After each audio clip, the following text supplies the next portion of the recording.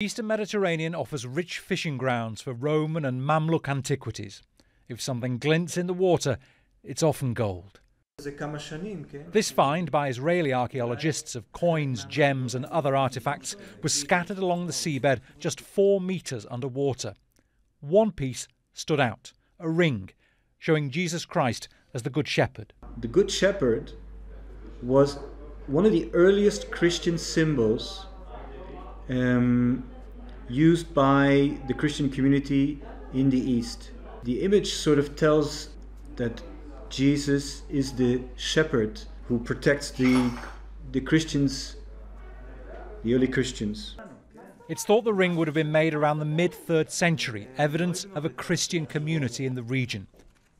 The archaeologists believe the haul is from 2 ships wrecked by a storm off the coast of the Holy Land. They found hundreds of silver and bronze Roman coins, as well as figurines, pottery vessels and ironwork.